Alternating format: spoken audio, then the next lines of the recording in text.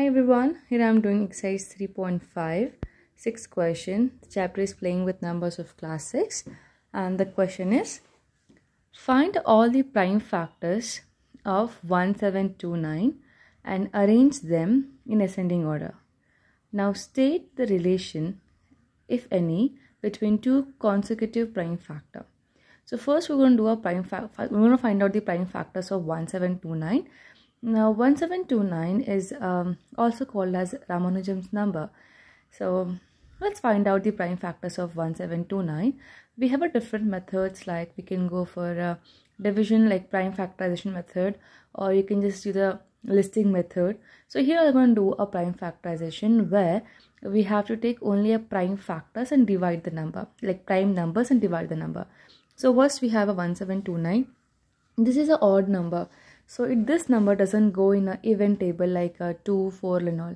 So when you're choosing a prime number, so we have only one even prime number, which is 2. So it doesn't go in 2 table. So I'm going to start with 7 because it doesn't go in either 3 or 5. So directly we're going to take here 7. So divide 1729 with 7, or if you can do cancellation, do the cancellation. So here I'm doing a division. 7 2 is a 14. So 3 is a remainder. Drop a 2. We got 32. 7 4 is 28. Now drop the 9. We got 49. So 7 7s are 49. So this number is divisible by 7. Okay. So 7 247s is 1729.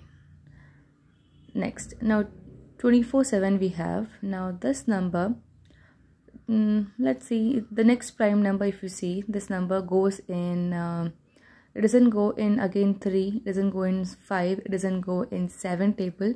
So next we're going to check here is 13. So it will not go in 11, it goes directly in 13. Let's divide this with 13. So 13 ones are 13.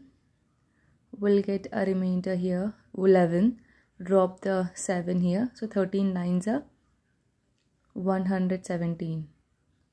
So we got here 19 as an answer. So 19.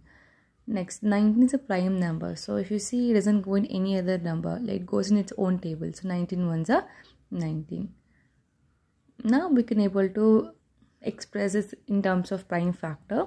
So 1729 will be equal to, so whatever prime factors we got here, all these 3 numbers we should write down. So 7 into 13 into 19.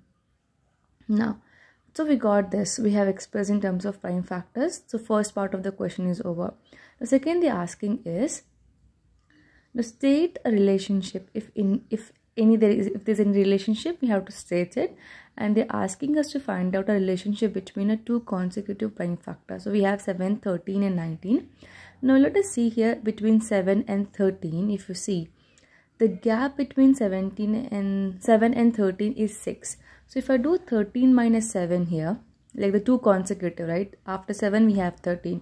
So the gap is 6. Similarly, if I check the difference between 13 and 19, the gap is also 6. So you can subtract 13 and 7, you will get 6. Now like I said before, if you do for 13 and 19 also, you will get the difference as 6. So that now you can subtract it. 19 minus 13 is again 6. So this is a relationship. If you subtract the 2 consecutive prime factor which you got for this question, you will get the difference 6 here. So that's it. I hope this question is clear. This one was simple one. In case you have any other question or doubt, you can drop a comment. Thank you so much for watching.